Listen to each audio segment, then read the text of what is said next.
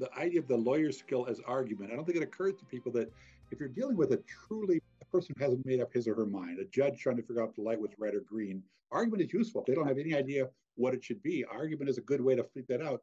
But if you're dealing with somebody who's made up his or her mind even a little bit, argument will just push them deeper into where they were at. Yeah. And I think if people look at their life experiences, you've almost never dealt with anybody whose mind was made up in which any clever argument made ever changed their mind.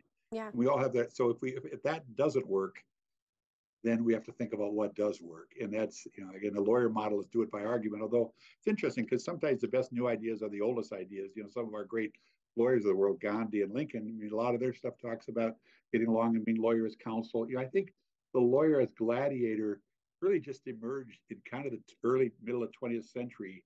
And it became kind of a money thing too, because if you had a lot of money, you could exert a lot of power through lawyer argument. And so it went away from lawyer as argument, lawyer as counsel, the lawyer as gladiator. And unfortunately, it's been hard to untangle that, but I think we're trying to get back to the days in which lawyers were counsel to people.